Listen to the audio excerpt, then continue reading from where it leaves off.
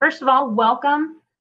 It's been about a year, but we're happy to present some updates on the Matagorda Bay ecosystem assessment. Greg, if you hit the next slide. Okay. So just while folks are getting settled in, we'll cover some tips when it comes to using WebEx. Hopefully everybody is settled down in front of their computer. That's really the best tool for the job. But if your internet connection gets flaky, or if you'd like to get up and get around, you can always switch your audio connection to your phone. You can find that under the audio and visual settings and hit that call-in option.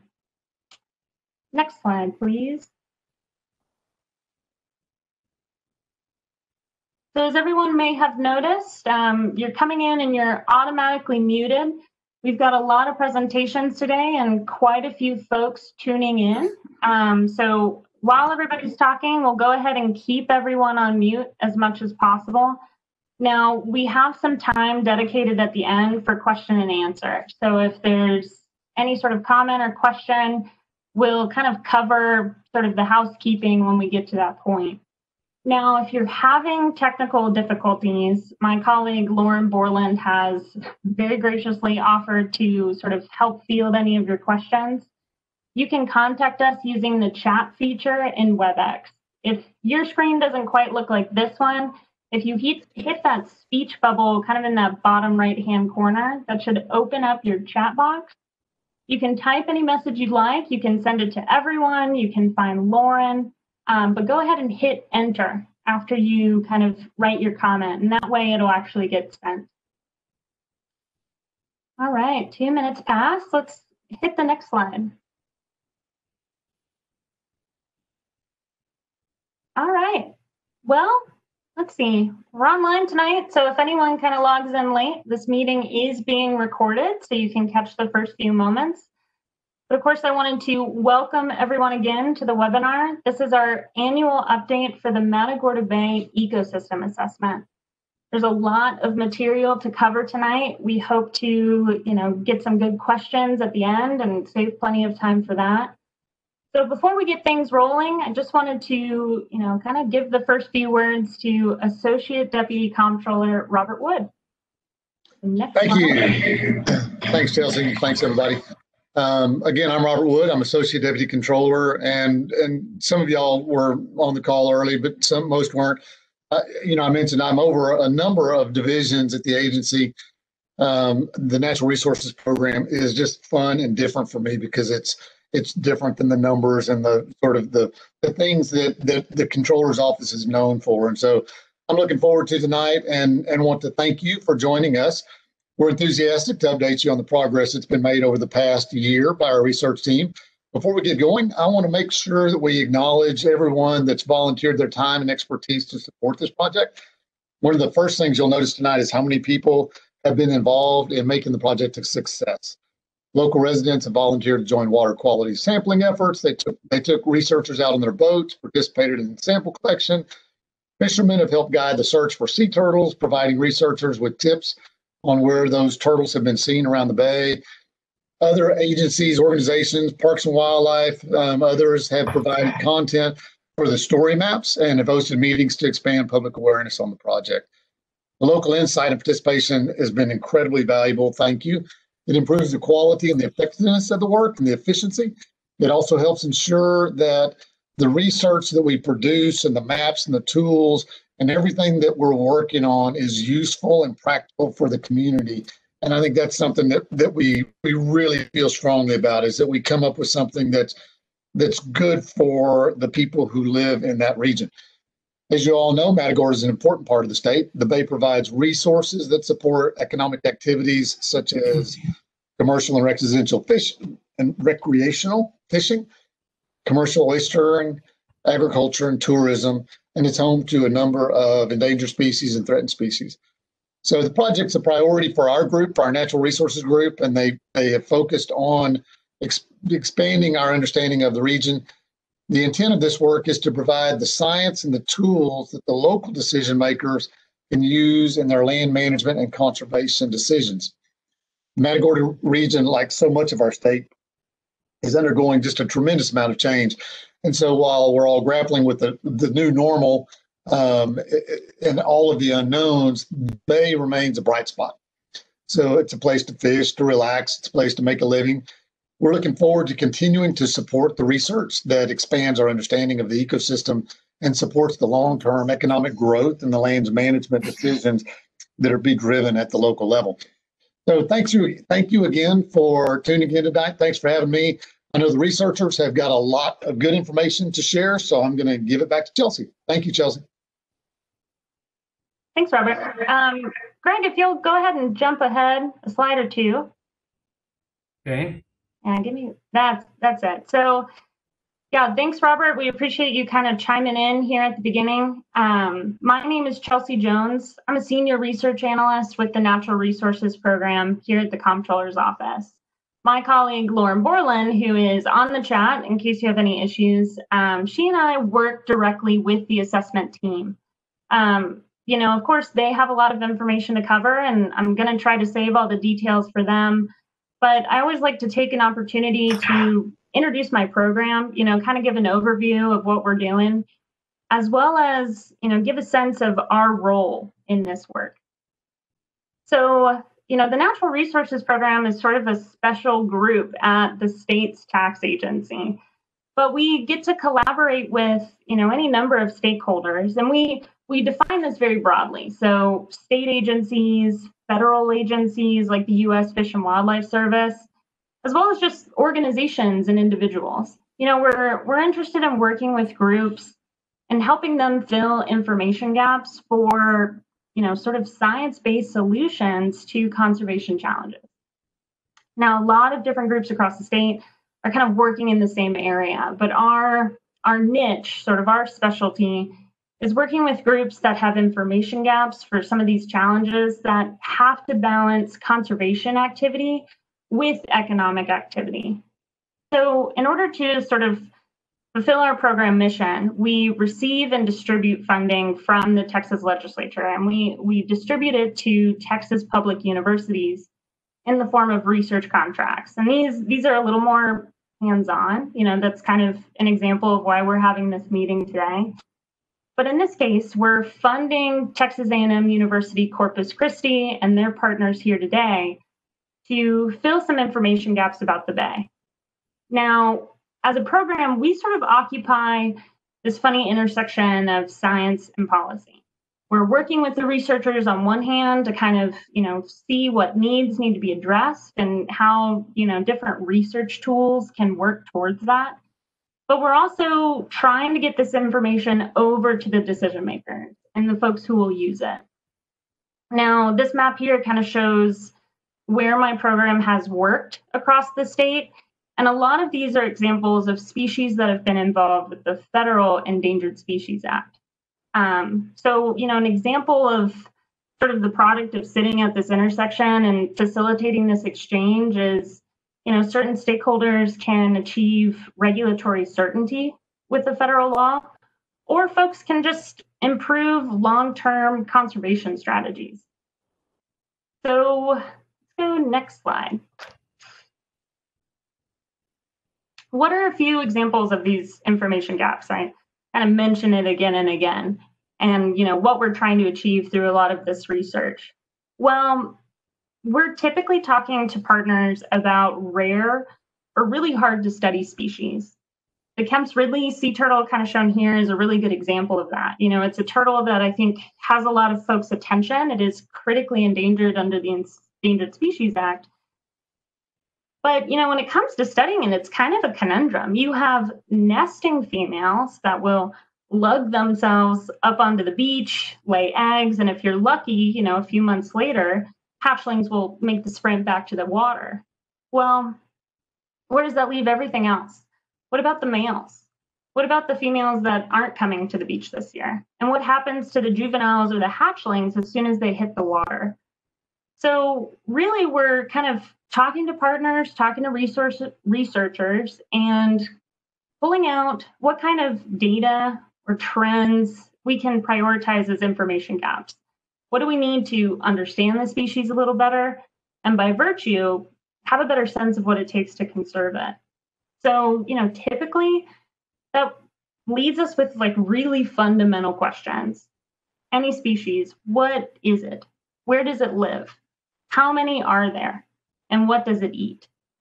And that kind of is good background when we're talking about the assessment. So if you go to the next slide. When we first came to this region, we wanted to follow a similar process, talk to the folks that are involved, figure out what they need to know. But there were a few things that sort of took us back right away. For one, Matagorda has hundreds of species. Hundreds of birds alone. And quite a few of them are sort of at that intersection of endangered species issues or migratory bird issues and so forth. We also found that there's a bunch of different organizations, be it state agencies or groups or individuals, who are really sort of invested in the bay's future.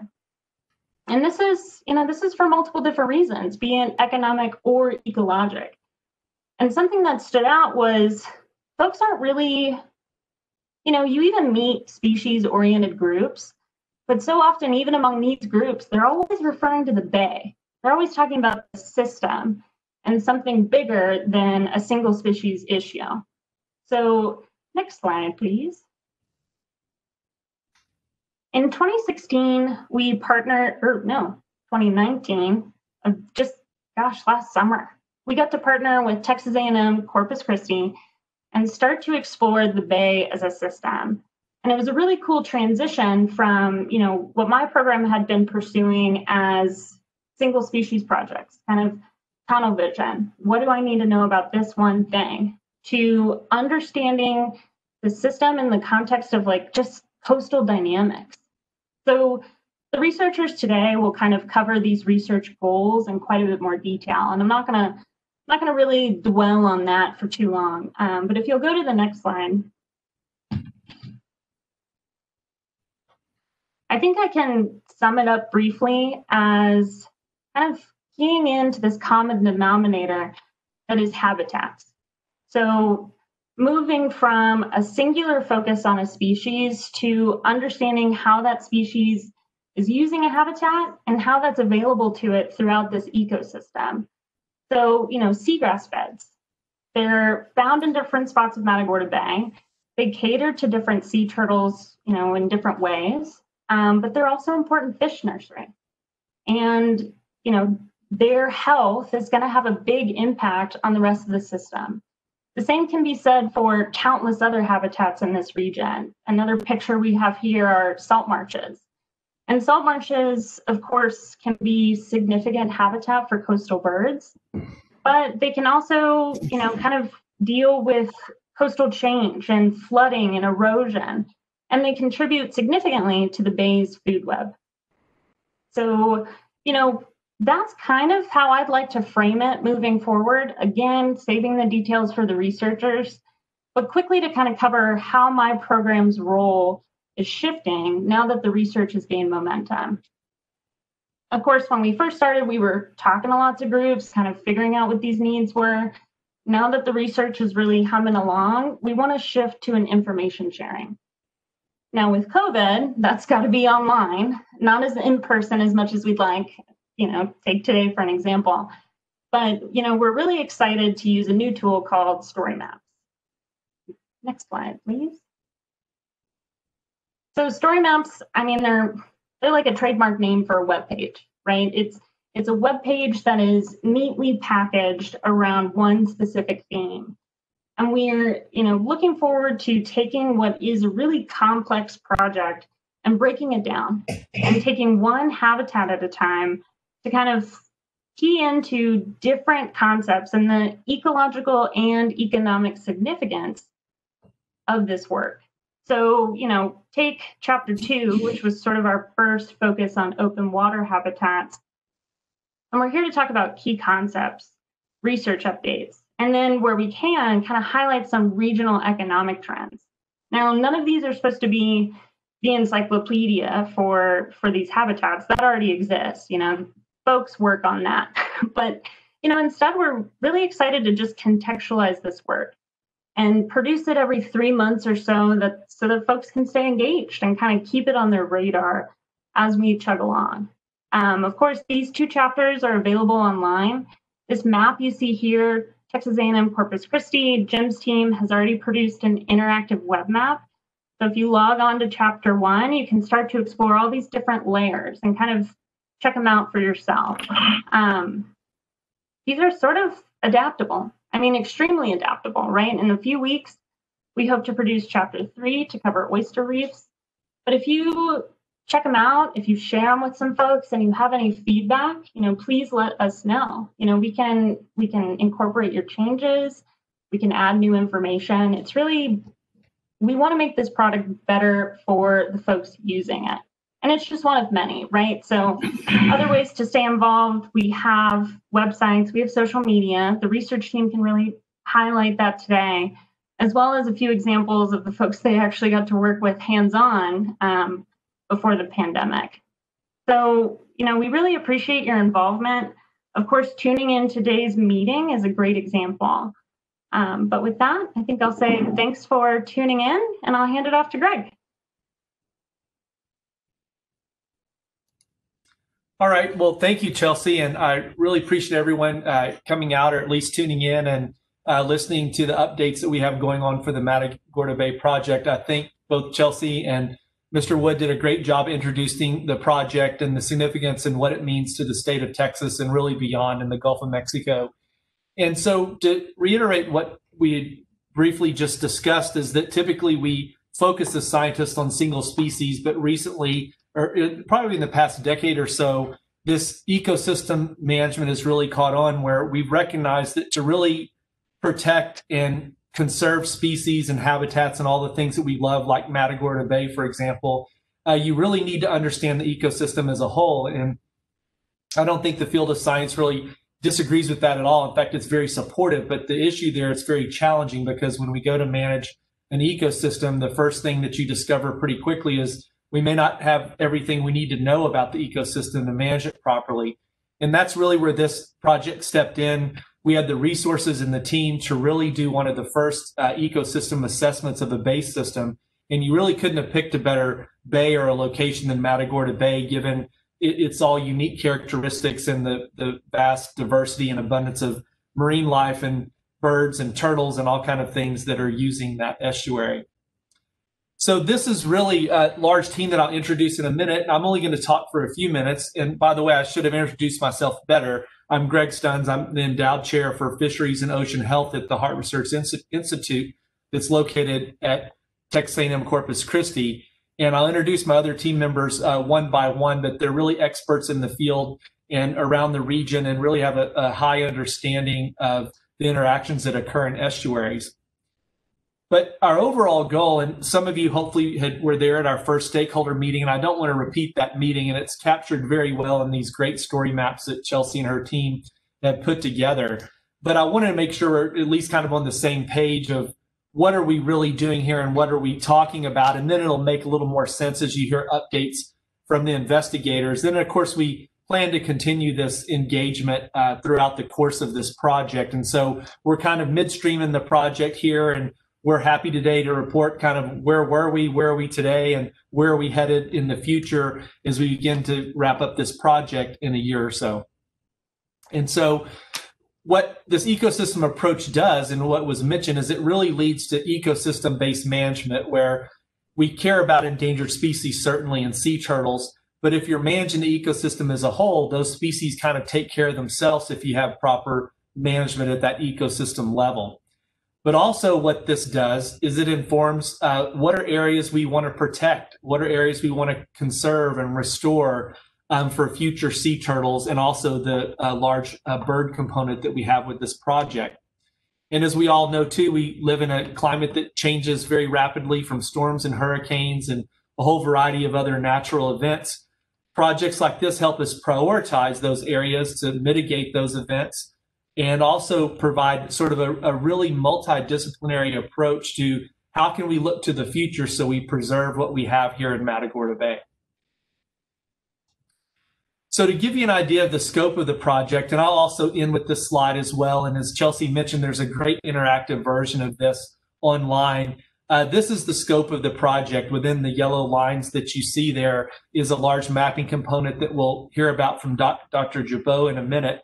That's really the first step. If you don't have great base maps and know where you are today, and even Jim can look into the past of what these looked like in the past and then make projections in the future, that really limits us. So mapping is a very big component, but also Ed Oborny comes in with mapping subtidal areas, things under the water like oyster reefs and seagrasses and marshes and things where Jim and Ed overlap a little bit. But one of the key aspects of this project will be having really refined, detailed maps of the past, the present, and what the future might hold as things may or may not change. So to introduce our team, and each one will talk about where they're at today. Of course, the sea turtles is what's driving this, and Dr. Plotkin and her team are leading that. Dr. Natalie Wilderman today is going to be talking about the sea turtles and the work that they're doing. We've set up large animal tracking networks, as well as sophisticated satellite tags to track those species. But of course, as I mentioned, it all starts out with the mapping, and Ed Oborny and Jim Jabot will talk a few minutes each about where they are with the mapping. Then we have a biological team that really begins to understand what do the communities look like, because we know as scientists to have resilient ecosystems and healthy and abundant and robust endangered species populations, you have to have healthy communities. But we often don't have an understanding of what those communities look like. And those components, my research team is somewhat involved in that, but it's really led by Dr. Rooker and Dr. Pollock, and they'll talk more about the community assessments that we have going on. Certainly in this day and age, we're all concerned about water quality and what does water quality mean to the ecosystem, and also things like harmful algal blooms and a whole variety of other events that happen as a result of water quality. And Dr. Mike Wetz is a real expert there, and he's going to talk about the water quality in Matagorda Bay and the work that he has going on, but also a really piece of this program and project that we're proud of, and that's a large citizen science component that he's been able to develop and pattern after some other areas where he's been working, and involves everyday citizens to help us collect data. And you'll see that theme occurring as well through other components such as the birds and the sea turtles and other things. A real area we're focusing on in science, and our team is real proud of that, is that everyday people can get involved in collecting the science and have a more meaningful experience of how they enjoy the bay system, and at the same time provide us with real data that we can use to help in this assessment. So the other component is maybe a little more detailed, but very, very important. And that is, how does the ecosystem function? And we study how ecosystems function through food webs. And it's really what fuels this ecosystem, what drives it, what allows it to be Matagorda Bay. And we study that through food webs. And so Dr. Wells is here to talk about a lot of the food web components he's working on. He really works in the upper part of the food web, and he'll explain that a little bit later. But also Dr. Pollock, who's not only an oyster expert involved with the community analyses, she's also a food web expert, and they'll talk about the ways they understand and look at food webs. And then finally, Ed Oborny is leading the bird component of this project, and I'll let him explain a little more in terms of understanding macrofaunal densities in particular, but in addition to turtles, birds, identifying their food bases, trends over time, habitats, looking at marshes. Obviously, they're here to a large extent because of the marshes and other habitats, and looking at general those ecological hotspots that are occurring throughout Matagorda Bay, and Ed's leading a major component of that. So really how all this comes together, and why we feel these story maps are really important, is that integrating all these disciplines is difficult. And so we spend a lot of time integrating these and trying to look at the data that's coming in terms of what's the state of the key habitats that we have, how are they changing through time. That's really where our mapping components, and how might they change in the future, and how can we inform managers so they have the most robust data to make the most informed decisions about how we protect this environment and have an adaptive approach to conserving and protecting Matagorda Bay as we know it. And so that's really what's driving the project. And so I'll start here with our mapping component and Dr. Jabot in a minute. and then he'll go through each. We'll go through each section of the scientists and their various components very briefly at a high level, and then we'll have plenty of time at the end for any questions that anyone might have. So I'll start with Dr. Jabot. Jim, if you're ready to talk about your mapping piece, go ahead and I'll forward the slides for you. Hi, thanks, Greg, and good evening, everybody. And as Greg mentioned, we're working hard on developing a map of the current environment for that larger yellow outline that he showed on his map. We're concentrating on the intertidal to the upland areas to map the current distributions of geo environments or habitats. And our primary source for this mapping is WorldView 2 multispectral satellite imagery. And we were very fortunate to be able to acquire this imagery because it is a private source. And WorldView 2 has a 2-meter resolution and it has 8 spectral bands, which makes it a very unique satellite and very capable. And we've pre-processed all the imagery for that broader field area. We needed to remove the effects of the atmosphere and to better georeference it as well. So we've done all that. And we're working on classifying it now. And our primary approach to classifying the satellite data into land cover, or habitats or geo-environments is the training of a deep convolutional neural network. So the neural network is a supervised feature learning approach, more akin to object-based classification than, say, pixel-based classification routines, if that helps you at all. And the slide here shows a test area we have of the Colorado River Delta and a few classes there that we're evaluating.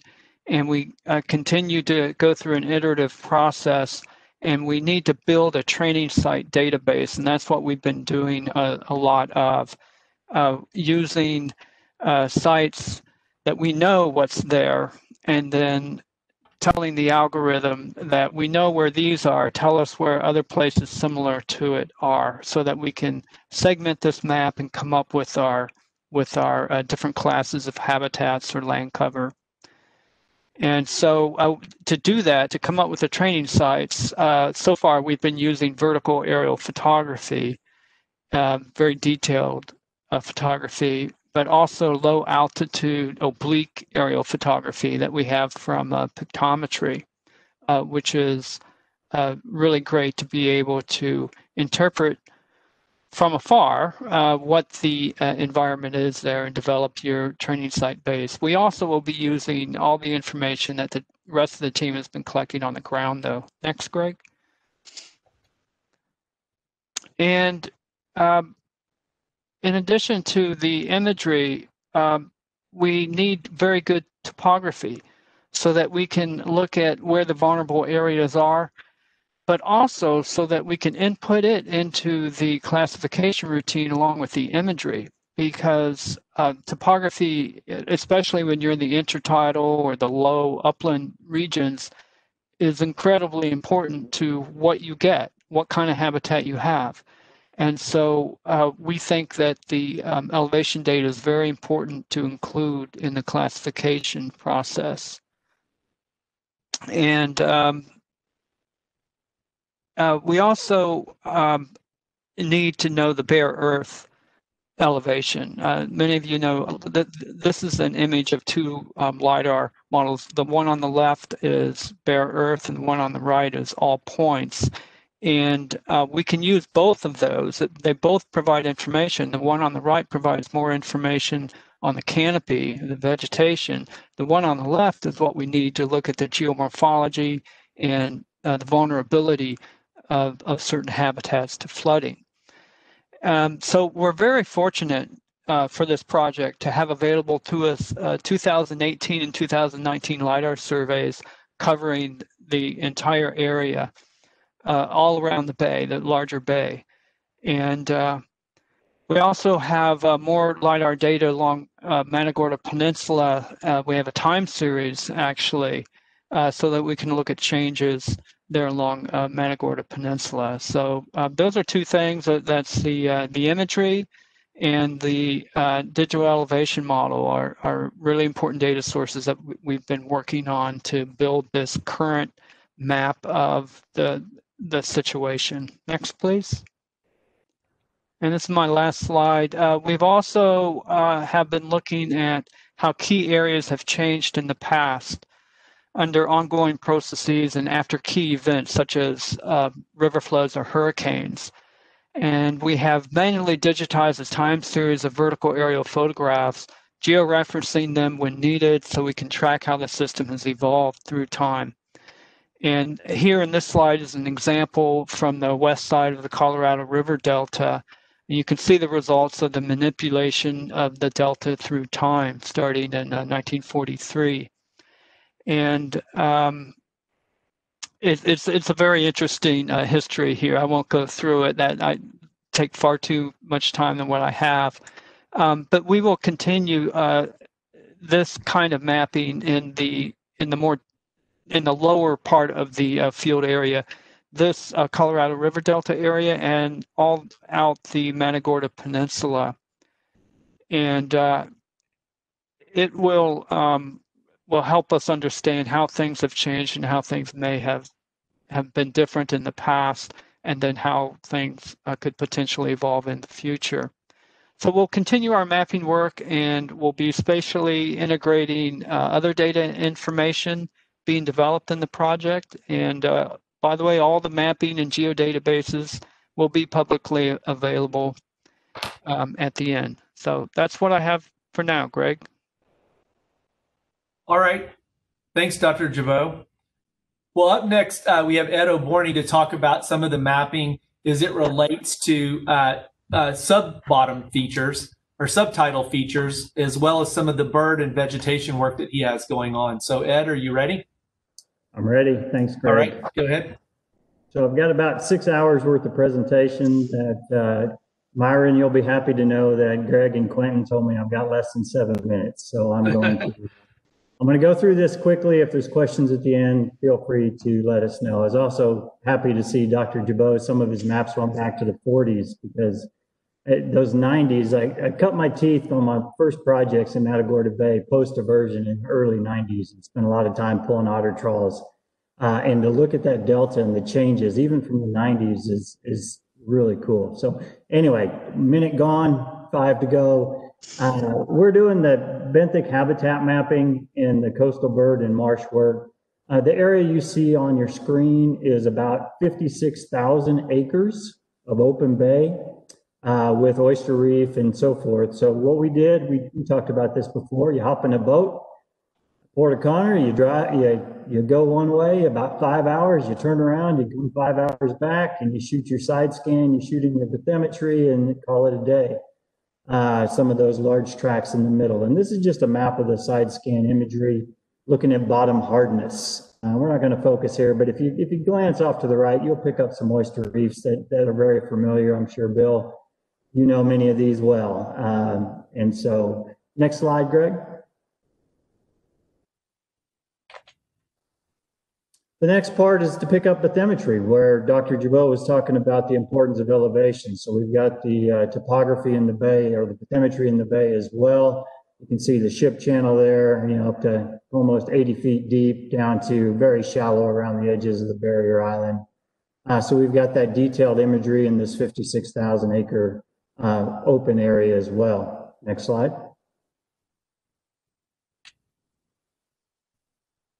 And so how do you interpret some of this information? And we can't do a class today in the couple minutes left, but we basically had 4 categories of looking at the substrate to see if it was oyster reef or potential oyster reef. Just because it's hard substrate doesn't mean it's not a shipwreck or a treasure chest of gold or a pipeline or something like that. But you can start training this imagery to pick up stuff. And so our category 1 is living oyster reef, and you'll see that there's a modified oyster dredge on the bottom, and that's what you get when you pull it through a living oyster reef. You get live oysters. Second is viable oyster habitat. This is where you pull and you get solid substrate, but you'll primarily just get oyster shells. Third is interspersed firm mud and sand. Looks pretty good on the imagery, but you'll know it when you pull that up. Also hard to pull up some of that. And then everybody, after you've been on a day on the bay, your favorite one is open bay bottom when you pull up a 40-pound dredge that's only 40 pounds. So that's kind of nice.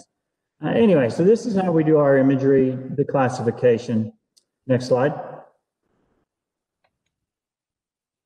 And what it leads to is you have large areas of potential reef, viable reef, or interspersed mud. I didn't mark all the open bay. And then what you do is, of course, you could be wrong with some of the imagery classification. So we went back out and did verification sampling, spent a week looking for oysters, a week looking at seagrasses, and set up a statistical design to check those out.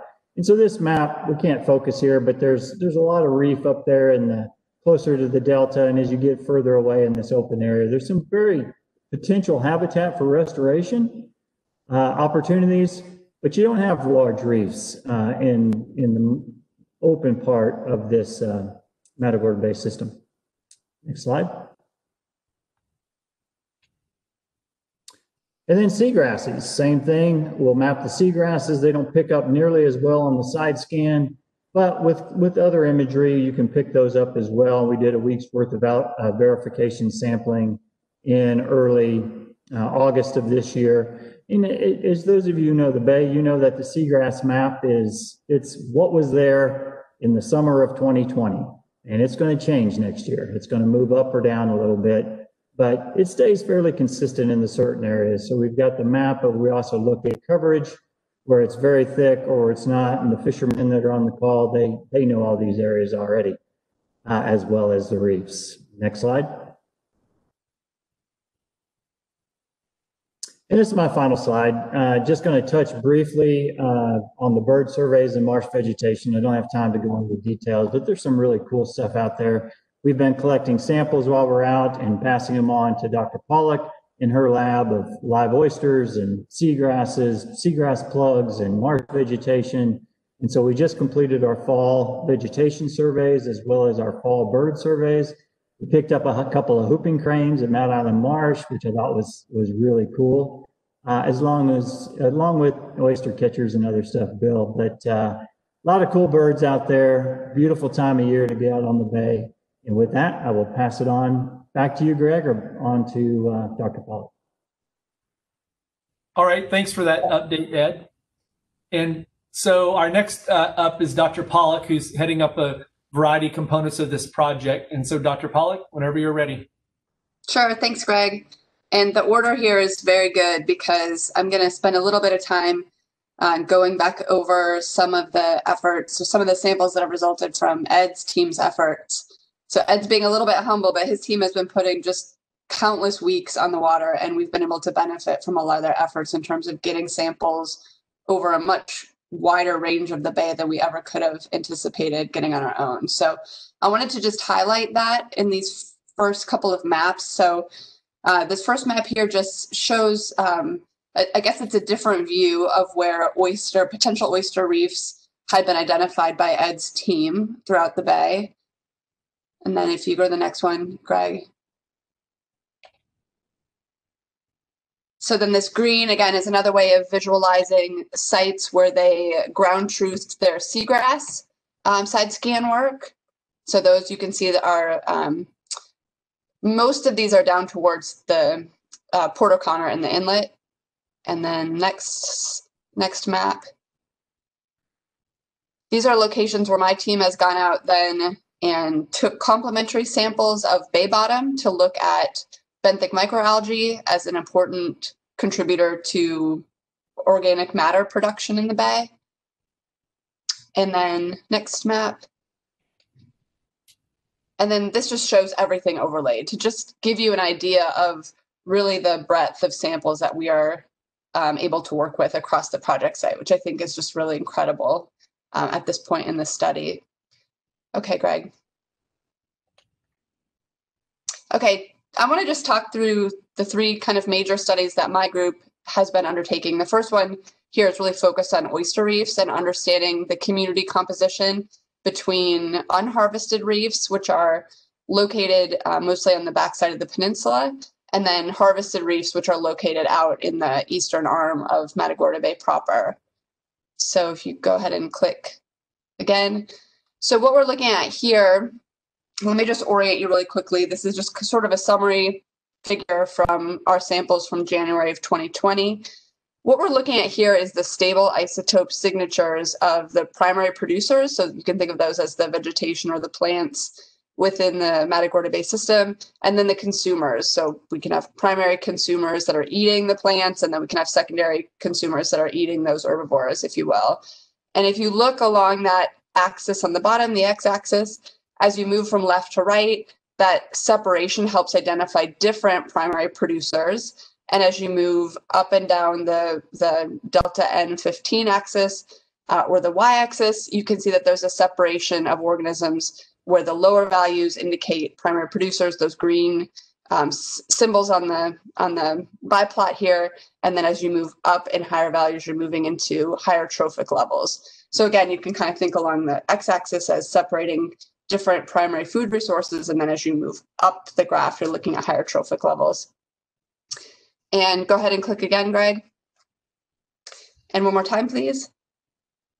And so what I'm highlighting here with the shaded green box here is just all of the primary producer data that we've collected so far. And then I've shaded in red here essentially all of our consumer data. And like Greg said at the beginning of the talk, Dr. Wells is going to be talking about much higher up in the food web than we're working on. We're working on little critters that are living in and among the oyster reefs. So we're mostly looking at things like gastropod snails and very small crabs and maybe some benthic fishes, as well as the oysters that are living on the reef. So none of the really big or larger sized sportfish or things like that that are important in the system. We're looking more at sort of the prey for these larger organisms and the turtles. And what I want to draw your attention to here is we've colored these symbols so that the sites 1 and 2 are unharvested reefs, and those are all open. They all have an open symbol. And Mad Island and Shell, those are closed symbols, and those represent our harvested reefs. And what you can see right away is that the closed symbols and the open symbols are all really grouping together. And so we don't really see differences in terms of the food resources that are available for consumers on the unharvested reefs or the harvested reefs. And the same thing with the consumers. So it seems like, at least in terms of the food webs, there are not substantial differences when we look at it this way between those harvested and unharvested reefs. And then if you can click again, please, Greg. So we're seeing that this trophic structure, like I said, is similar between reef types. And so our next step moving forward, so this was just a snapshot of 1 month of data, but our next step is going to be to add in other months of data and also to add biomass, because we're interested to see if the sizes of the organisms proportionally changes between those unharvested and harvested reefs. And maybe we can develop some metrics that can help us better tease apart the differences between these different habitats. If you look at those little pictures on the left between the unharvested reefs and the harvested reefs, you can see that the three-dimensional complexity is quite different, as well as the size of the oysters. And so we certainly are expecting to see some differences within those communities that are utilizing these different habitats, as well as the food resources that are available, but we're still kind of teasing that apart right now. But that's some of our preliminary data for the reef food webs. And then next slide, please. Okay, this is returning to that big map that shows a lot of the samples that were collected by BioWest, as well as our group in the middle of the bay. Again, just to orient you, we have the seagrass beds in the green, benthic habitat samples in the white. Water samples were also taken across the bay, and then we have the oyster reefs in red. And the second chapter, the second study that we have undertaken in the bay that we're sort of in the midst of working on right now is to try to understand what is the fuel for the Matagorda Bay food web. So which primary producer groups, the base of the food web, is contributing, and in what ways to the food web of Matagorda Bay. And so our goal here is to understand the quality and quantity of organic matter produced by these different primary producers. So the seagrasses, the benthic microalgae, the water phytoplankton in the water column, et cetera. And then we're using oysters that were shown here in red as recorders. So oysters are suspension feeders. And so they're primary consumers. They're feeding on that plant material. And we're using those oysters to understand the assimilation of that organic matter into the food web, because oysters are the first ones to feed on that lower trophic level, but then they're food for larger organisms. So we can look at them as sort of a linkage to the higher trophic levels. So this is really us trying to understand, really what is driving that the energetics of the food web. And then last slide. And the last piece that we've been working on, and we're just getting started on this, is that in Matagorda Bay, we have another very unique habitat that is not found in many places in the world, and that's these wind tidal flats. So tidal flats you can kind of think of as a special type, or wind tidal flats are a special type of tidal flat in which their inundation by the water around them is really driven by the winds rather than by the tides. So they're really infrequently or unpredictably flooded, and they are subject to some environmental extremes, temperature fluctuations from summer to winter, for example. So our goal for this study is to try to really understand the spatial and temporal dynamics and differences of these wind tidal flat communities, which we know are incredibly important, for example, for foraging, for migrating birds, as well as threatened and endangered species. And so the way that we're trying to set this up right now is we're in the site selection stage. These are some maps that came out of the BioWest sampling. And so they've identified wind tidal flats that have algomats on them. And these algomats really can cover extensive or almost all of the emerged part of the flat. Those areas are shown on here with the little light blue circles. And they also have identified wind tidal flats without algomats, and those are the dark blue circles. So we can try to make some comparisons between, or to try to understand differences between these flats that have extensive algomat coverage versus less extensive coverage. These algomats, I should mention, these are not kind of macroalgae that you're normally thinking of. These are typically dominated by cyanobacteria, by filamentous cyanobacteria that make sort of like a leathery or a felt sort of mat that you may have seen if you're ever out there. These sites are also overlaid onto these polygons, those kind of lightish green polygons in the background, which designate the BioWest bird survey sites, and logger stations, which are shown with that yellow shape. And what we're going to be trying to do in this chapter is just to understand the infaunal community, which again is important, really critical prey for these birds, these migrating birds, to understand how the infauna are connected to these algomats, and understand sort of as these algomats and these wind tidal flats are threatened by things like coastal development, as well as slowly getting drowned out by rising sea level, how we can understand their ecological role so that we can think about conservation and management decisions in the future. And that's it for me. So I am happy to pass it off to, it looks like, Dr. Wells. All right. Well, thank you, Dr. Pollock. And up next is Dr. Wells to talk about things maybe a little higher up in the food web. All right. Yeah, thank you. My name is David Wells. I'm at the Galveston campus. Greg, if you want to just hit the next button too, there's a couple of texts. Yeah, so thanks for having me be able to explain a little bit about what we're doing. Very collaborative with what Dr. Pollock's doing in terms of kind of trying to understand the estuarine food webs, really what's fueling them, what's driving the carbon source to these upper level consumers. So obviously there's a lot of different productive habitats with the bay system. And so these food web studies are really beneficial in order to identify specific primary producers that may disproportionately contribute carbon sources to these important species, whether it's the birds or the sea turtles or some of these sport fish. So we're really trying to understand the functional roles of these different habitats to these different species throughout the bay system and how it's all connected. Okay, Greg. And so we're all working in the same general system. Obviously, you've heard from Dr. Pollock about the oyster reefs and the seagrass and the marsh, these primary producers. Well, not the oyster reefs, but the primary producers of the seagrass and the salt marsh. You can see the map of Matagorda Bay. And Greg, if you don't mind going to there you go. This shows where we're sampling. So we're kind of taking a big bay-wide picture so we can really get the kind of both spatial and temporal components to the food web dynamics within this system, ranging from east, also kind of north to south along that low salinity to high salinity system. So we can really get a good picture of what the food web looks like and what these stable isotopes that Dr. Pollock was talking about, how they change throughout the bay system, because they are certainly going to change from species to species, depending on where you get them. Okay.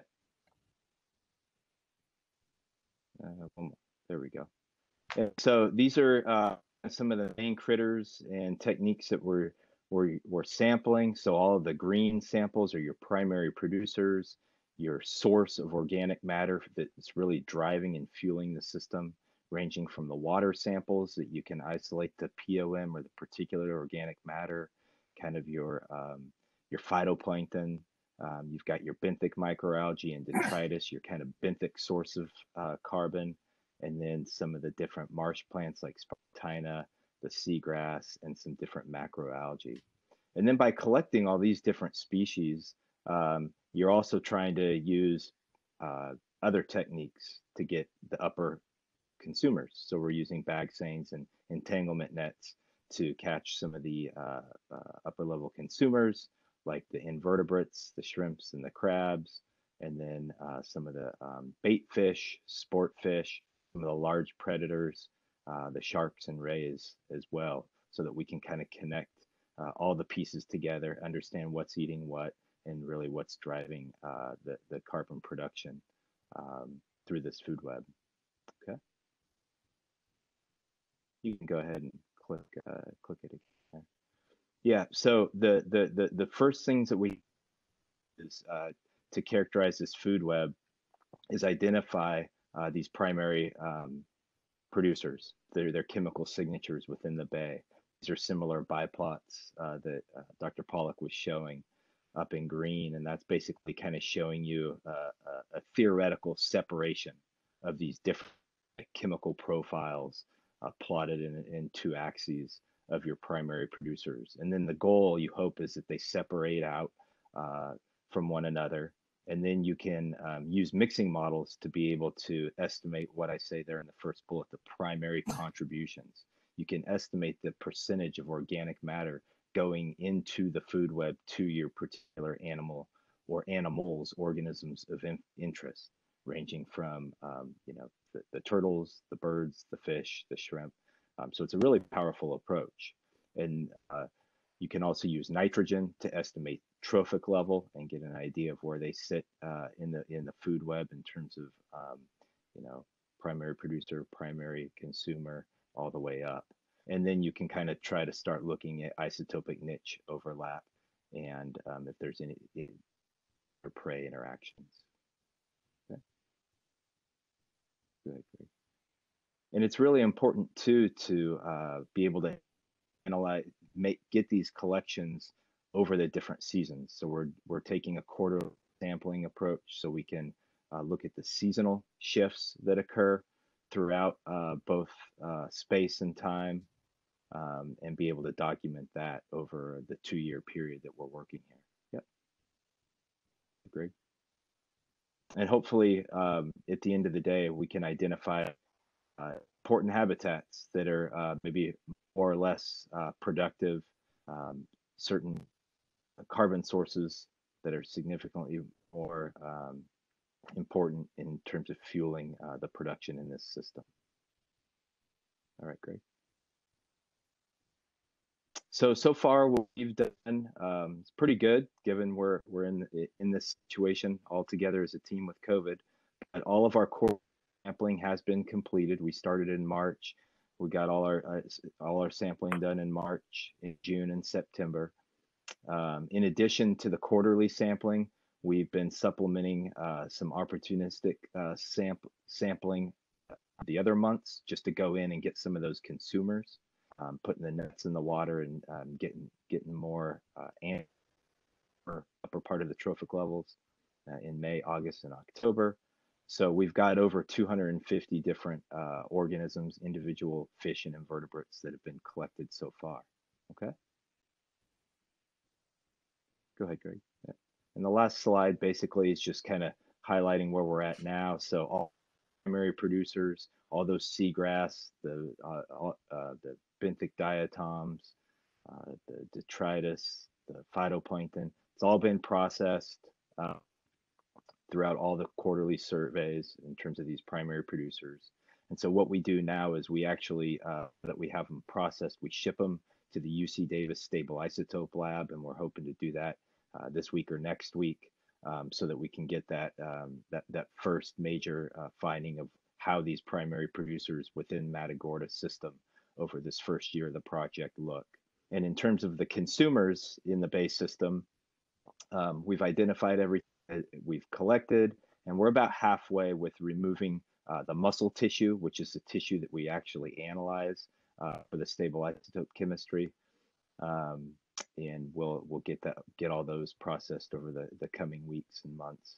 And then we also have a lot of biopsies in these nets. We're very lively animals that we certainly don't want to kill or harvest. So we take a little biopsy of tissue from them and then put them back in the water. And so we're cleaning those and getting them ready to process.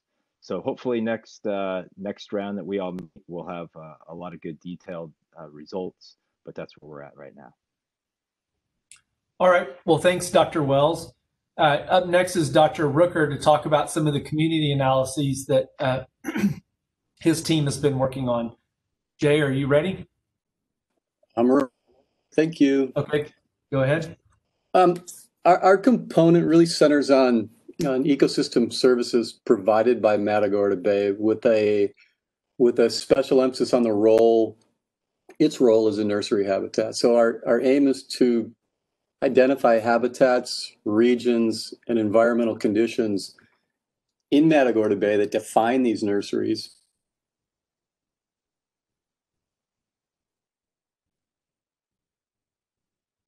Selected metrics for assessing ecosystem health.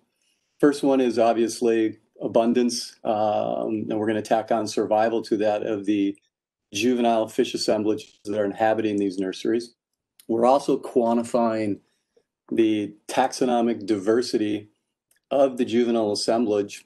And this is very similar to benefits of diversity in a stock portfolio. Species diversity or taxonomic diversity is going to enhance resilience and an ecosystem's ability to essentially adapt to changing conditions. So in ecology, we oftentimes refer to this as a portfolio effect.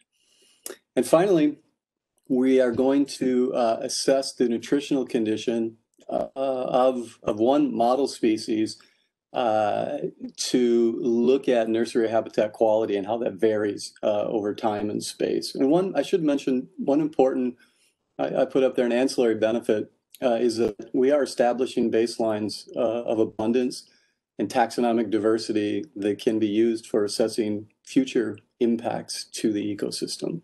Next slide, Greg.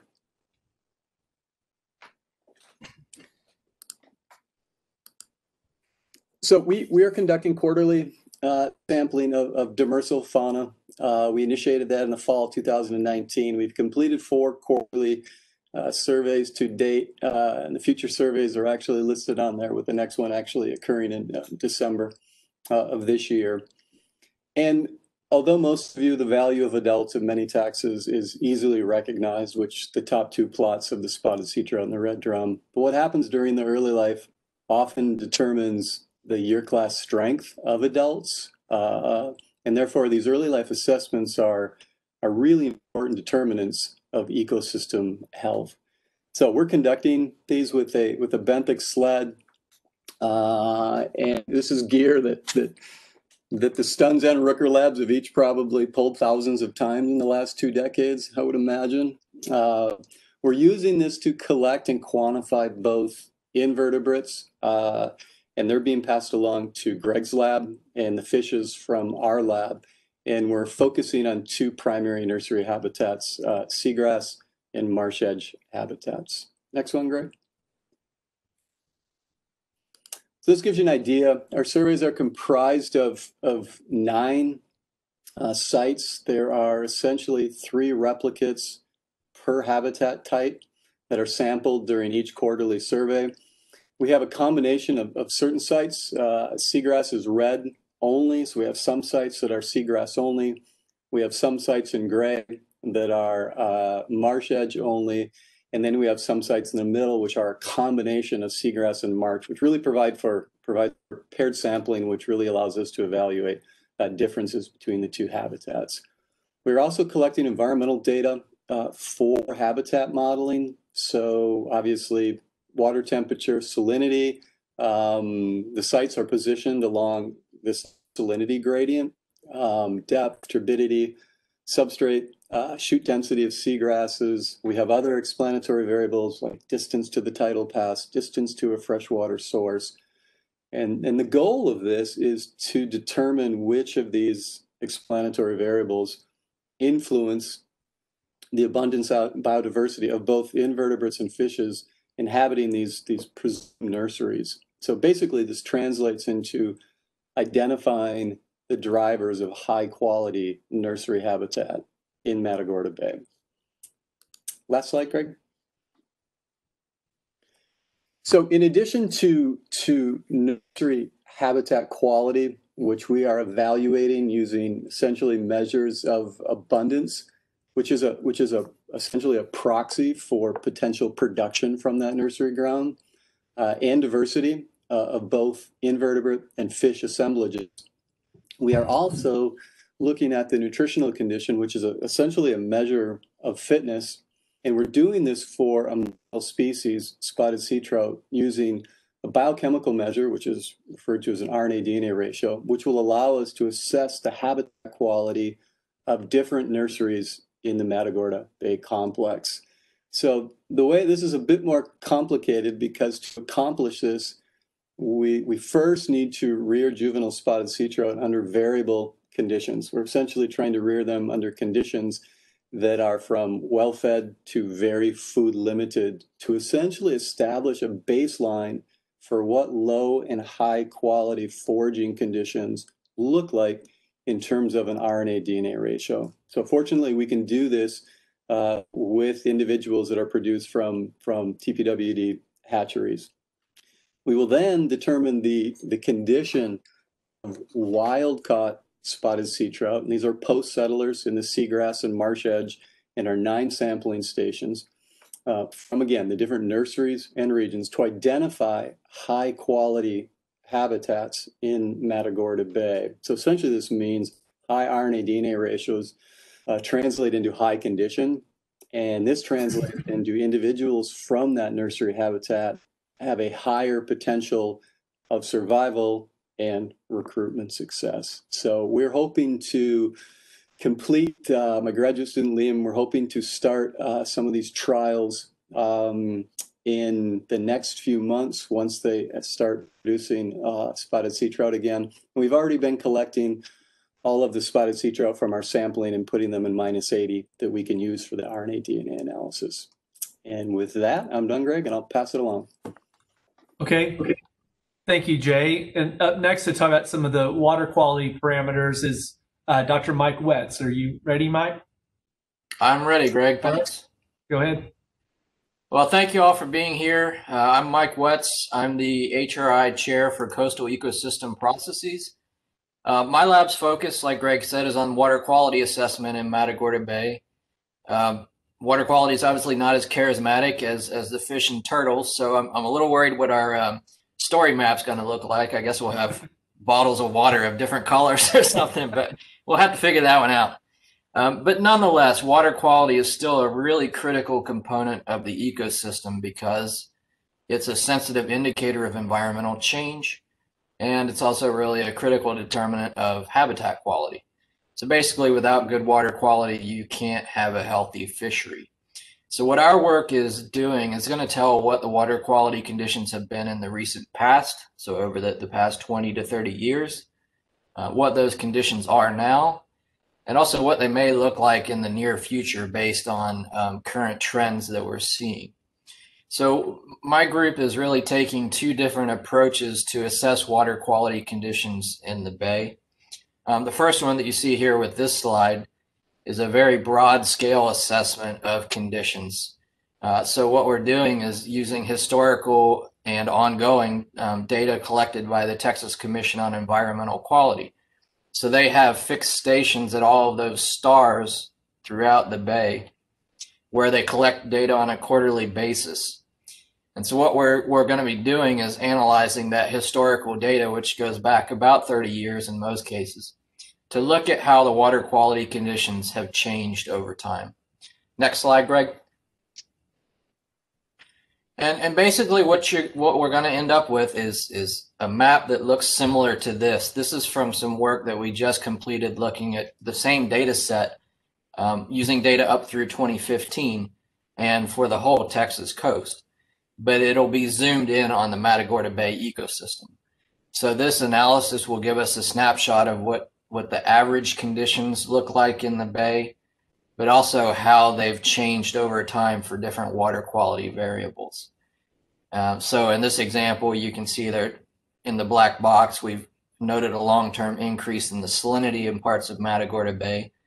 So the analysis that we're going to be doing now will use more recent data collected up through 2020. Next slide, Greg. So the second approach that we're using to characterize the water quality conditions is a monthly boat-based water quality sampling program, where we go out and collect data for a variety of water quality variables at 11 stations in the Bay. And so what we've been able to do is really establish this nice sampling gradient that captures the salinity gradient, so from the fresher water moving out towards the ocean inlet, and then also a productivity gradient. So from higher productivity, higher nutrient waters near the delta out towards the lower productivity ocean water. And this ongoing sampling program is really meant as a way to support the food web studies and some of the other habitat characterization work by really providing a more modern snapshot of what the water quality conditions are and how they're changing in relation to weather patterns and rain events and things like that. Next, Greg.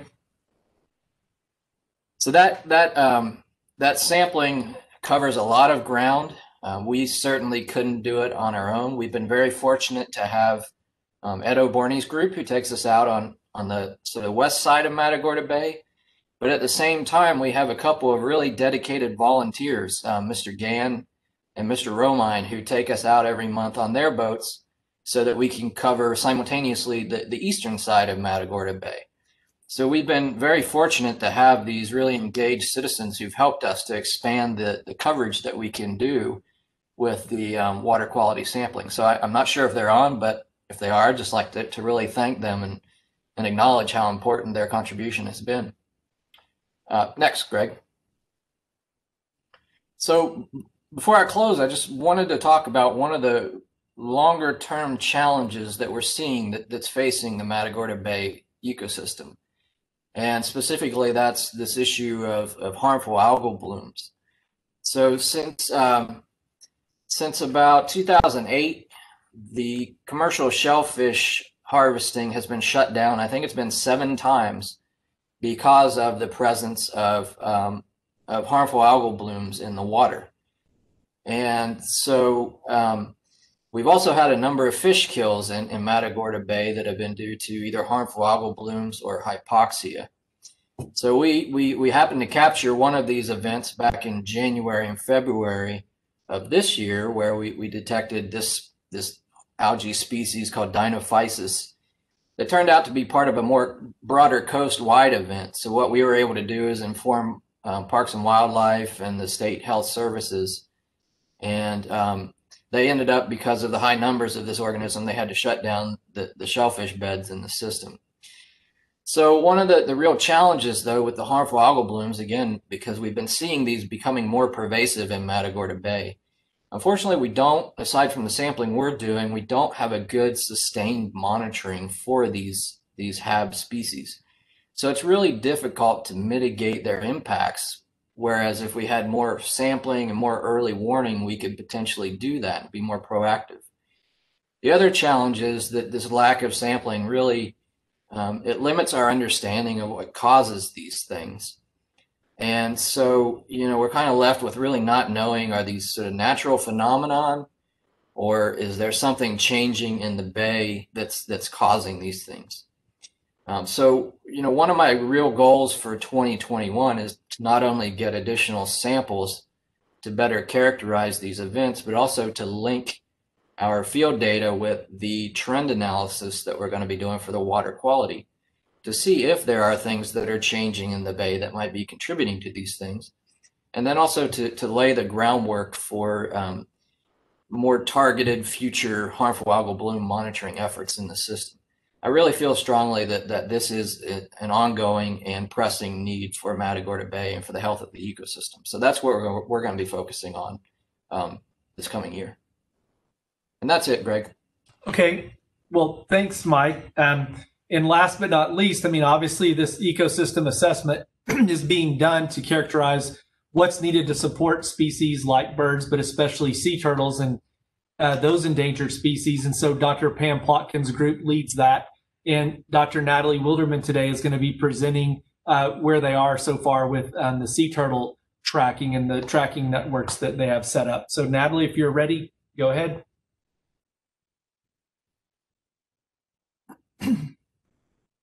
Natalie, I think you're muted. Yeah.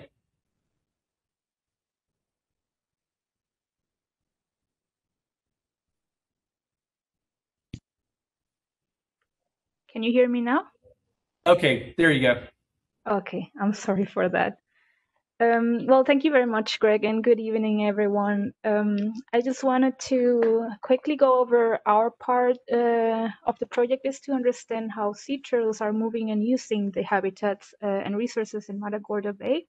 And if you'd like to know more details, please check out the story map and the webpage. You'll find everything there. Next slide, please. No, actually, let's keep this one. Yes. Yeah, so in order to achieve this, we have been setting entanglement nets in the water to capture turtles. The green diamonds in the map on the left is where we have captured sea turtles. We have captured 9 turtles in total so far, and 2 of them have received acoustic transmitters, and 4 of them have received satellite transmitters. And this is so we can track their movements in the bay. We have more tags that we will be deploying in the next few months. It does take time to gather enough robust data from the tracking devices, so I will show you some of the preliminary results of the movements of tagged turtles we have. Next slide, please.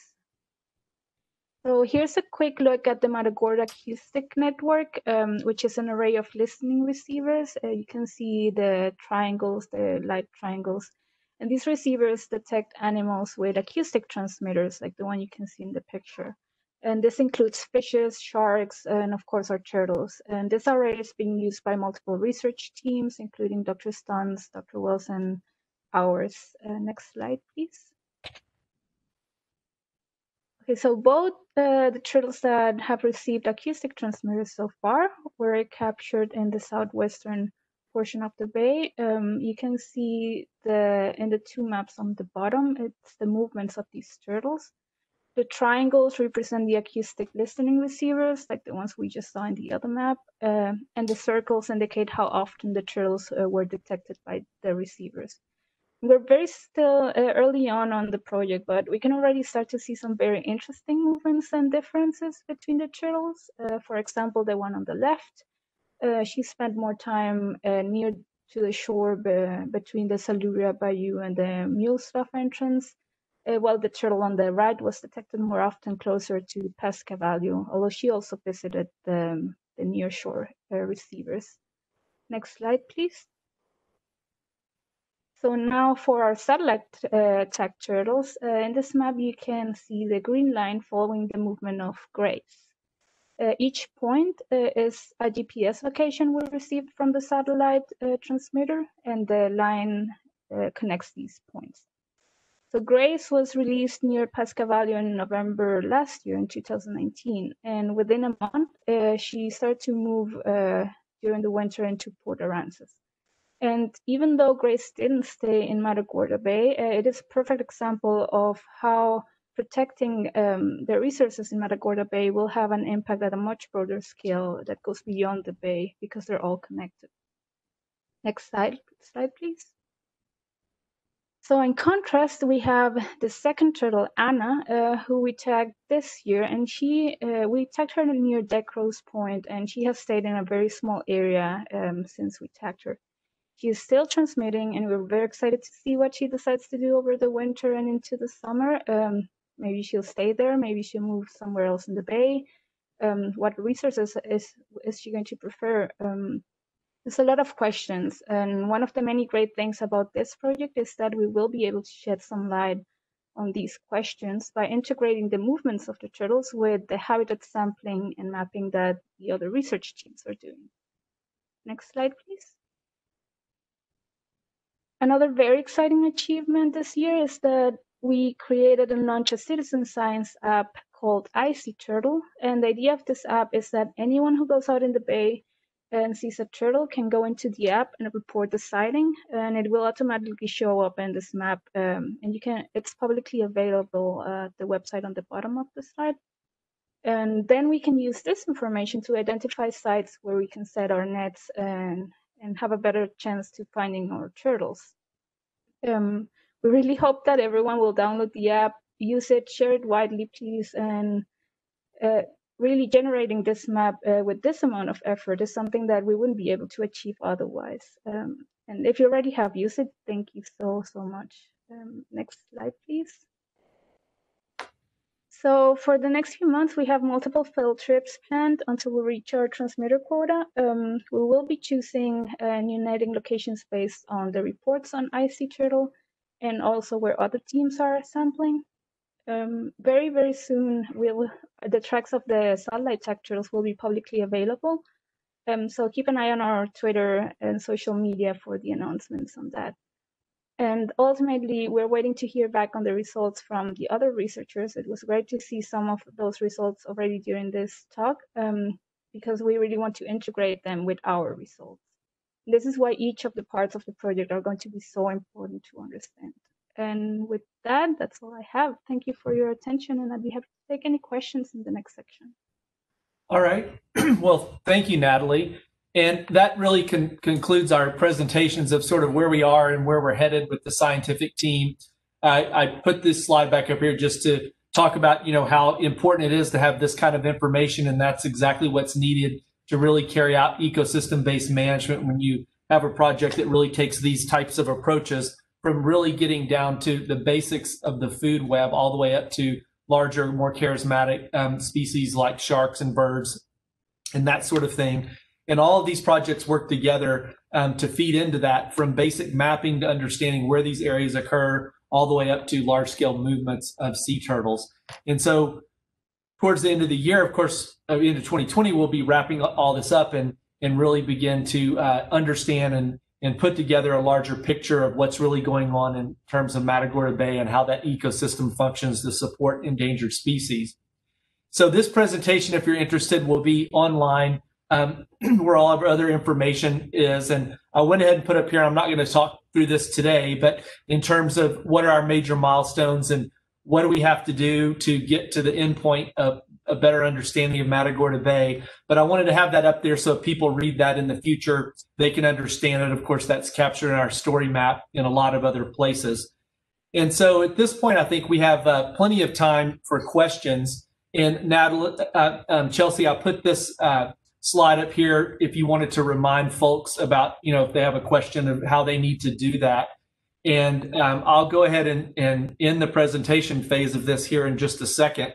And our team's here to answer any questions that folks may have. Excellent. Well, thank you, Greg. Thank you, everyone, for covering so much information in such a small amount of time. We appreciate it. Really impressive. Moving into the Q&A session, we appreciate folks holding their questions for the end here. Again, we would like to use the chat box as much as possible. So you can access this chat box using the little sort of speech bubble in the bottom right-hand corner of your screen. Go ahead and type your question to everyone and then hit enter once you've, sort of got your question where you like it, and we'll all be able to see it. Lauren Borland is moderating our chat today, so she can kind of read off our questions. And I think, a lot of this will be directed towards the PIs. So just PIs, feel free to jump in. Now, if you have a really complex question or you'd like to kind of back it up with more context, we can unmute you. Just indicate to Lauren in the chat that you would like to speak. Otherwise, folks, this meeting is recorded. I know it's just about dinner time, so feel free to jump off, and you can catch the presentation and the Q&A session later when we share links and meeting recordings in a follow-up email. But with that, Lauren, I think I'll hand it over to you.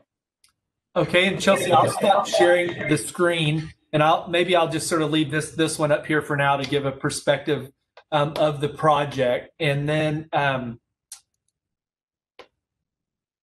that way maybe everyone can see each other. If I stop sharing, might be more conducive to Q&A. And I just wanted to say, Chelsea, our team is available. We're easily reached from our contact pages. Contacts on all the pages that we've been discussing, and we're more than happy to talk with the general public about what's going on and what's happening, or answer other questions if folks don't get their questions available tonight. So I just wanted to make sure that they know we're happy to continue the discussion. Absolutely. All right, well, our first question, I believe, is for Dr. Rooker. The question is, why was spotted sea trout chosen? Does this tell a good story about high quality habitats more broadly? And can the conclusions about that species be extrapolated to other species?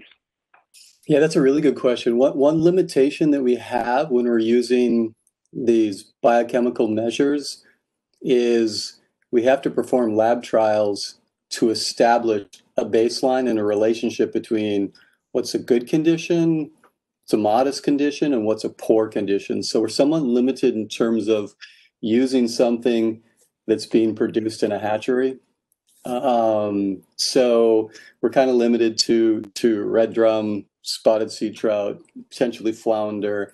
Since we're working in seagrass beds, and we're going to do a lot of work in the summer when we typically find spotted sea trout settling into these nursery grounds and marsh edge habitats, we thought that would be a good model species. There's been some work done actually by me a while ago using red drum in a similar fashion.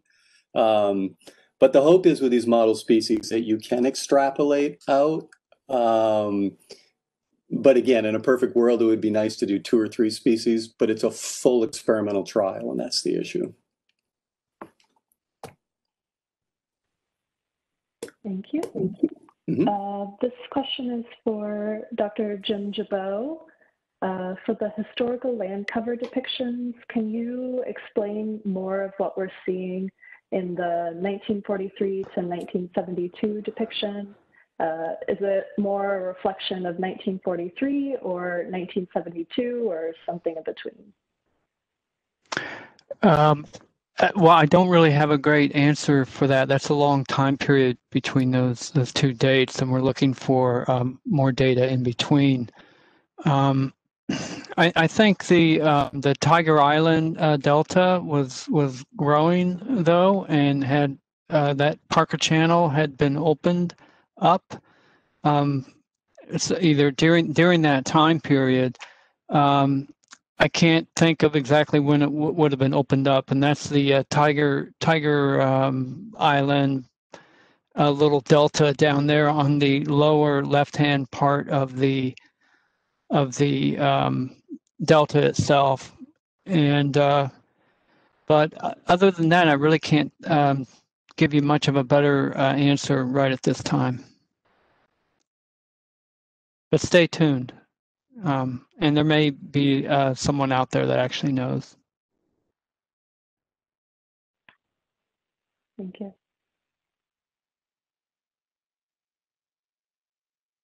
Well, Greg, while we're sort of buying time for folks to type in, oh, never mind, I don't need to. But if there's an awkward pause, please please feel free to sort of ad lib and tie some more ideas like this together. Yeah, sure. All right, so this question is for Dr. Pollack. Do you think that there will be some information that will help with the understanding of the development of wind-driven tidal flats for projects trying to recreate that ecosystem? Thanks for your question. That's a very good question.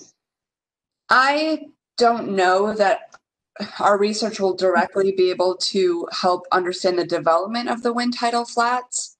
But what I do hope that we can get information about or start to understand in a more comprehensive way is just the ecology of these wind tidal flats in general. There's such unique systems and there's so little that's been studied about them, particularly in our area. I mean, our understanding certainly is lagging behind our interest in these systems.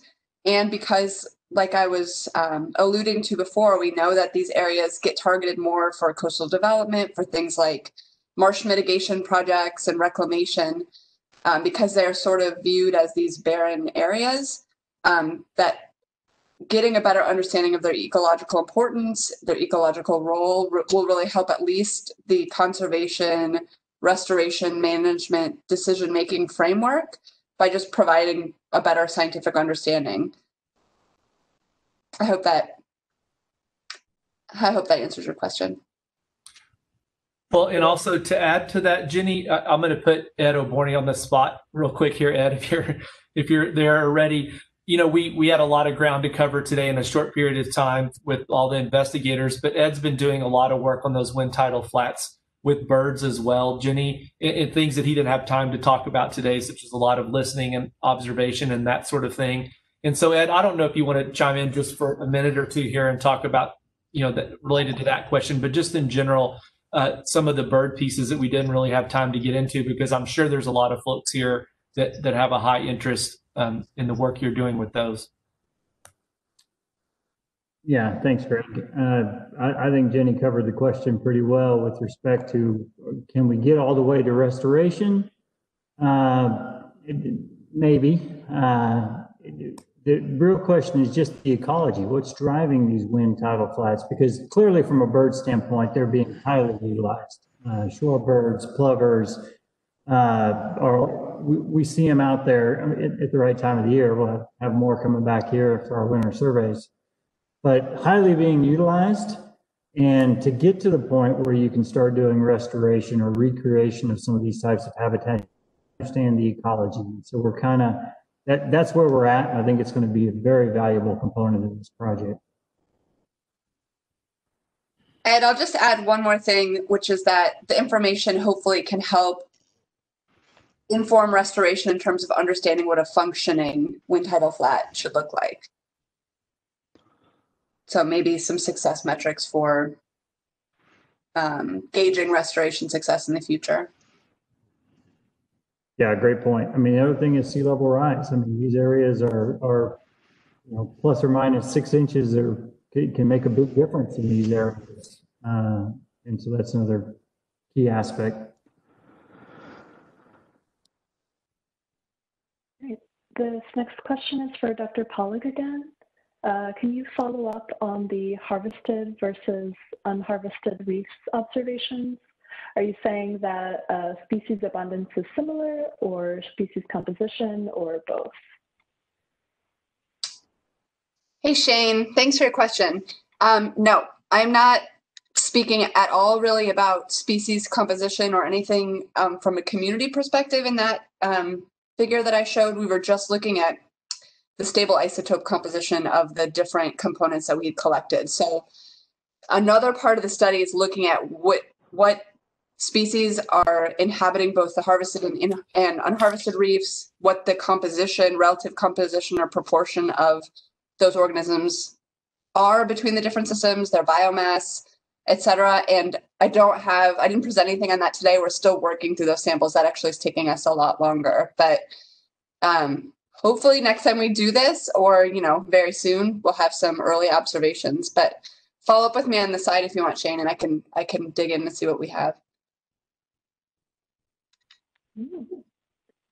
Thank you. So for Dr. Wetz, on monitoring for harmful algal blooms, are there ongoing monitoring programs in other states? Yeah, that's a great question. So there are generally, these are researcher-led though, so they're kind of at the whims of funding cycles, and they're often very location specific. So in general, in the US, we don't do a great job of monitoring for HABs. And so that's why we end up in situations like Florida in 2018, when they had huge red tide blooms coupled with a huge brown tide bloom, coupled with a huge green tide bloom. And it had major economic impacts on the state overall. So one of the things that we've done locally is I just actually completed the development of a harmful algal bloom monitoring plan for the Texas Coastal Bend region that was informed by ongoing efforts and stakeholder input and existing data. So that's one of the things we're going to be working on over the next few years, is trying to implement that so that Texas can get ahead of the curve, because we know these issues are there and they're going to most likely in a lot of places continue to get worse. Just real quickly, in Texas, we do have 3 monitoring sensors that detect HABs in real time, but they're unfortunately not located anywhere near Matagorda Bay and San Antonio Bay. There's one up around Galveston, one at Port Aransas, and one down in the valley. So we have this big gap for Matagorda Bay and San Antonio Bay that really needs to be filled in terms of harmful algal bloom monitoring, because it really leaves us vulnerable right now. Excellent. I believe this question is for Natalie. Is there a minimum number of sea turtles you're hoping to track in order to get a good sample? And what could realistically be understood if 9 individuals are tracked? Yeah, can you hear me this time? Yes. Okay, that's a really good question. Thank you. And well, obviously, the more turtles we track, the better, and that's the case with any animal tracking study. We believe that we have 9 turtles with satellite tracking, and also some more. We're going to have about 15 turtles, both with acoustic and satellite transmitters. And we're confident that by combining the data from these 2 sets, we're going to get a good understanding of how the turtles are using the bay. Each turtle has their own individual behavior, so we might, track 100 turtles and still see differences. But many tracking studies use way less tags than this one. So we do believe we're going to have a good sample to understand the movements of these turtles in this ecosystem. Thank you, Natalie.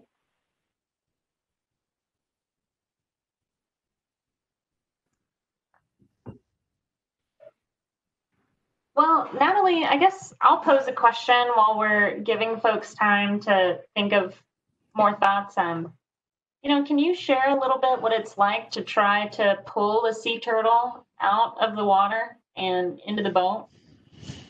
Yeah, of course. So our adventure starts when we put in the nets.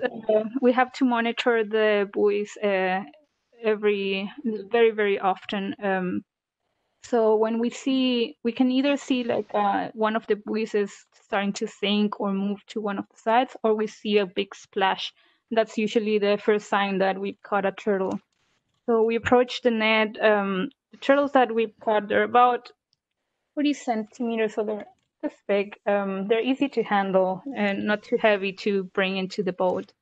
And it's usually, we are all very well trained. We've been working with turtles for many years, so we take the net out of around the turtle, and then we bring her or him to the shore and work with it under the shade on the shore, while the rest of the team keeps looking for turtles in the net.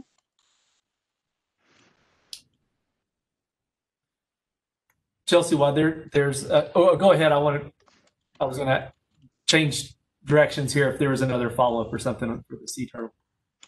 Oh, go ahead. It reminded me with what Natalie's working on, the iSea Turtle app that they have, as well as Mike Wetz's work with the water quality. And we briefly just touched on it in early parts of the presentation about the opportunities for others to get engaged in maybe a different way than just reading or learning about the project, but really becoming involved from a citizen science standpoint.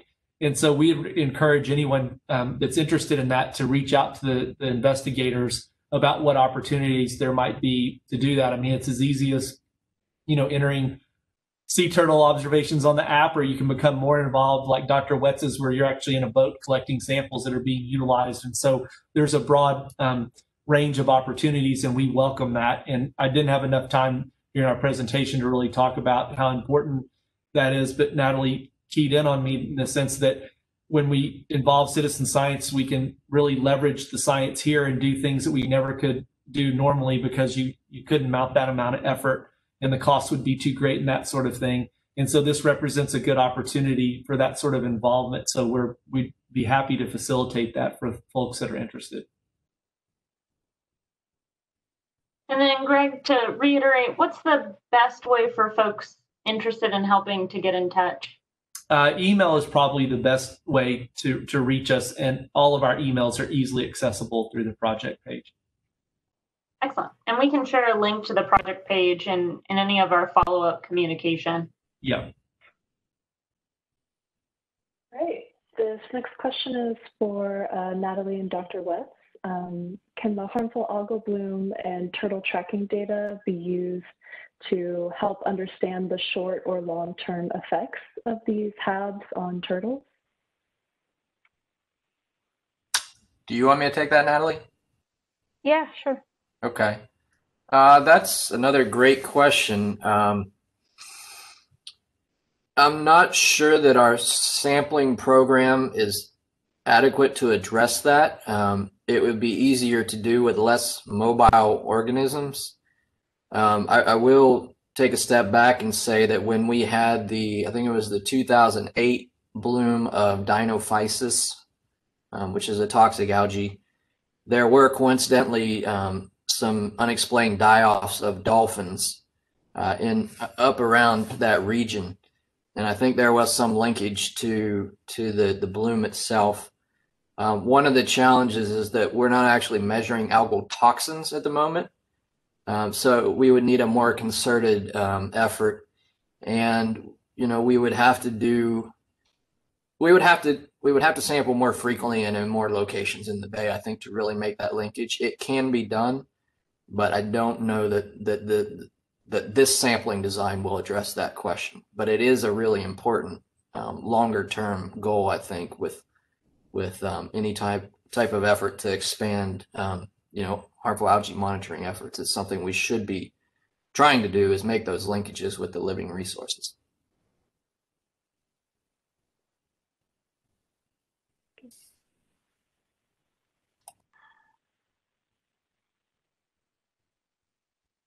And Chelsea, I would add to that, just as an example. I know that one is a little bit difficult given the monitoring of the harmful algal blooms and spatially and temporally.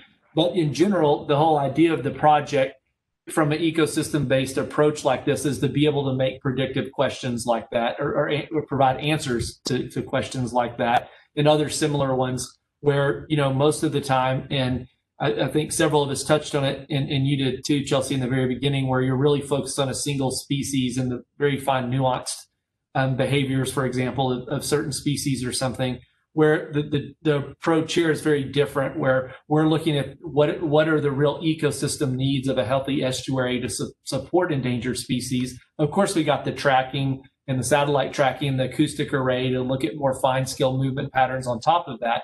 But in general, and it may not be as apparent today because we covered a lot of information, there's a lot of moving parts, but at the end of this project, when it all ties together, we'll be able to really look at the ecosystem as a whole. And so that's the whole sort of standard of this ecosystem-based management.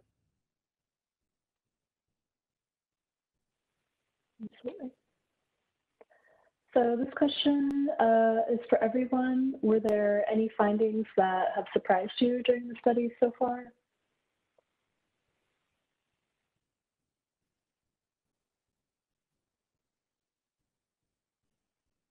I'm sure we've all got some. I'll say one just to leave, I'll break the ice.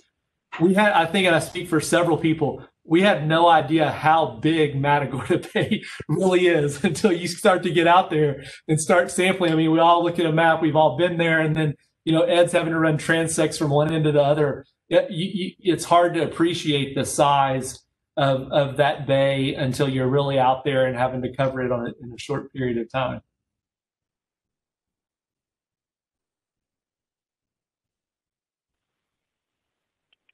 Additionally, as a follow-up, have you discovered that there are any big gaps in the study that will limit the ability to answer some of the study goals?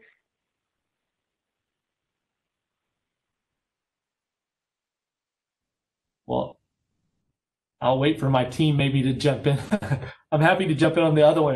Maybe is there any other surprises or interesting things that you're finding, Natalie, perhaps with the sea turtles or other things that y'all are seeing? Yeah, I was going to jump in on that one. Yeah, so there's two things actually that we're really puzzled by, the other one we're really excited about. So we still don't trying to figure out why some turtles are staying and some others are not during winter. So far, most of the turtles are staying. So it's going to be interesting to see if we can, you know, figure out what's going on in that sense. And another thing is we have been so excited to see how many people have been using the app, and we've really discovered new places and went to those places. And we actually caught one, the turtle that we satellite tagged, we caught it based on one of the locations that were reported on the app. So that's been very, very exciting to see the level of engagement and that people have with this part of the project.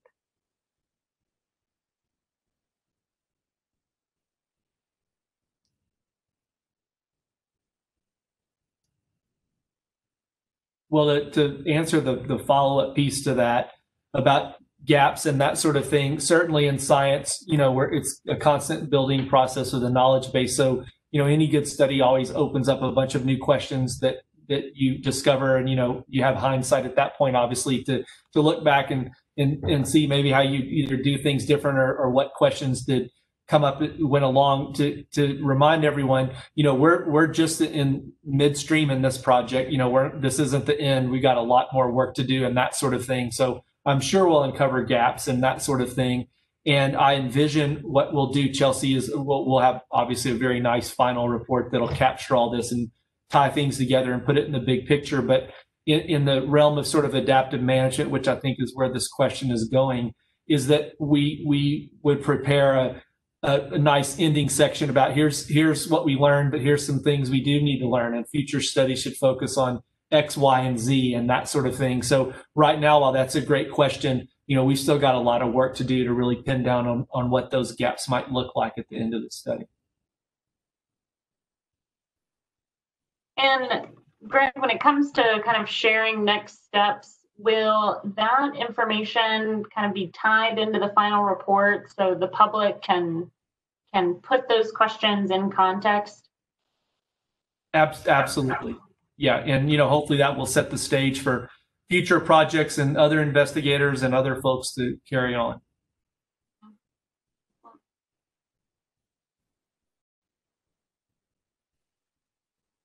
All right. Well, I think we agreed out the gate to try to keep everyone until 8. We're about 15 minutes early. I guess this is a good time. Maybe invite all the presenters to make some closing comments. Again, totally up to you. But it sounds like we'll be kind of getting together with everybody again this time next year, sharing sort of what we've continued to learn. And then in the meantime, there should be a lot of communication, to the public, to all these groups involved on, bits of information available along the way. But closing comments. Well, we have a pretty quiet bunch. Maybe this is unusual. If you're in person, you can't shut up a bunch of professors, But I'll jump in and say that, one, we're very appreciative of the state and the comptroller for funding a project of this magnitude. This is really unprecedented. And you really look around, and we give a lot of lip service to ecosystem-based management. This is really one of the first projects that really does it and ties it together nice with a very charismatic endangered species and birds and that sort of thing. So as I mentioned, we're really right in the middle of this, but I would encourage everyone to stay tuned to the web pages and the story maps and to follow what's going on. If you haven't clicked through those story maps, they're very, very interactive. They're very much more detailed than what we could get into here today. And so I would encourage everyone to do that and stay tuned. And we'll really be looking forward in a year from now when we have much more data and we've assembled, the story of what's happening in Matagorda Bay much more than we can now, because we'll have collected a lot more data and that sort of thing. To stay tuned for that, and we're really looking forward to it.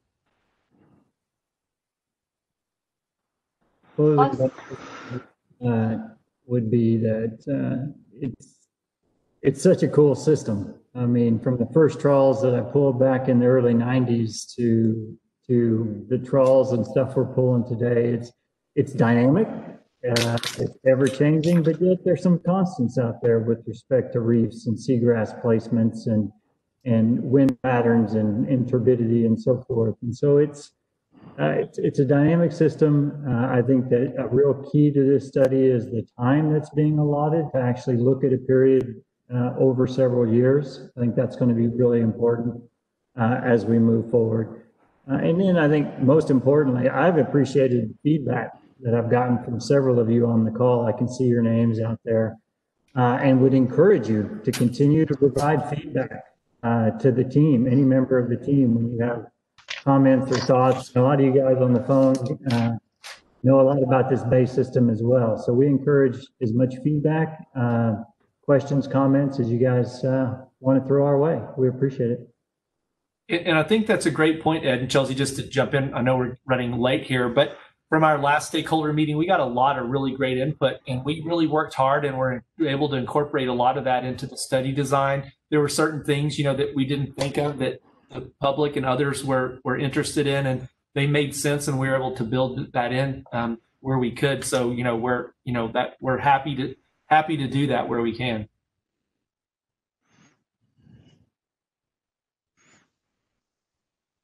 All right. Well, with that, thank you again for everyone's time. Thank you for these presentations. Excellent information. Thanks to everyone who's tuned in. But I think with that, we will call it a night.